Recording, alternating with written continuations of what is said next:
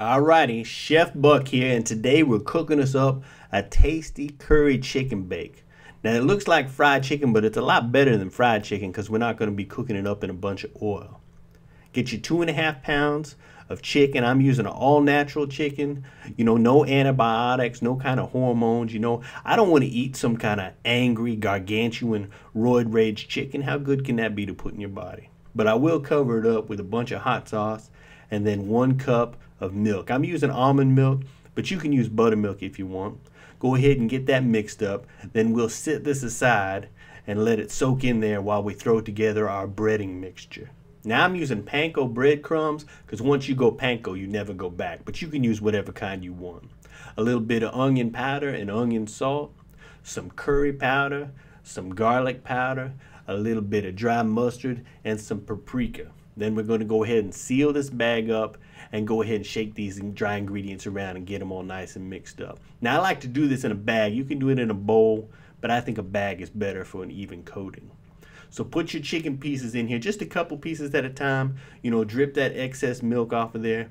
Go ahead and seal it up. Make sure you got some air in there. That way, your pieces got room to, to dance around so that they'll be nice and evenly coated.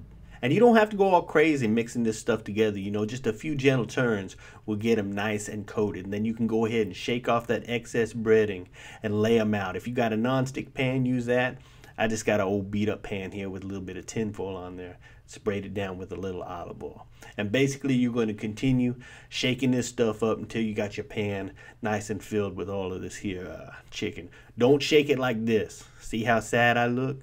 And then that's just going to clump up your breading. It will build up your forearm, but don't do it like that, So once you get your pan all filled up, it should look a little something like this here. And then we're going to go ahead and slide it in a preheated oven at 350 degrees for about a half an hour. But keep an eye on it, because the oven temperatures vary, but after a half hour, you should be able to get them out. They should look like they're starting to cook up, and it'll be a good time to turn them over. And then we'll go ahead and slide them back in the oven and let it cook for another 15 or 20 minutes, That curry powder is going to give it a wonderful golden color.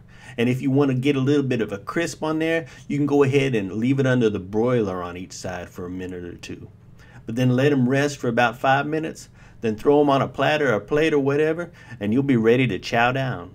Super duper tender.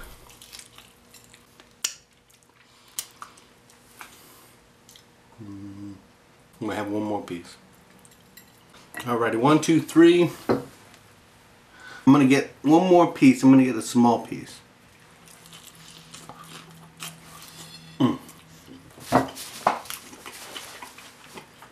It's really good. I could eat this whole plate, but I won't. I'll only eat half of it. And that, my friends, is a fine example of how not to eat your chicken.